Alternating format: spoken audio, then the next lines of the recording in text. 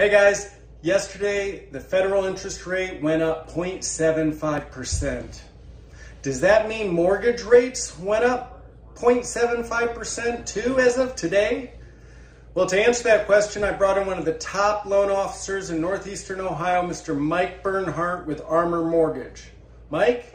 Hey Mike, answer to that question is no. When the Fed meets and they increase the federal funds rate, you do not need to worry about mortgage rates jumping up 0.75% overnight. They're not directly related. Now, the federal funds rate that the Fed controls does affect the interest rate that banks borrow between each other.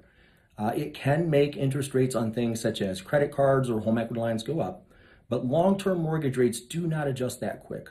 So you don't have to freak out. You don't have to worry about trying to lock in an interest rate the day before the Fed meets. We get a lot of calls like that. Mortgage rates don't work like that. There's a lot of outside factors that control or push the mortgage rates in one direction or another, and they don't move that quickly. So no worries. Call us if you need pre-approved. Call us if you have questions. Hope that helps.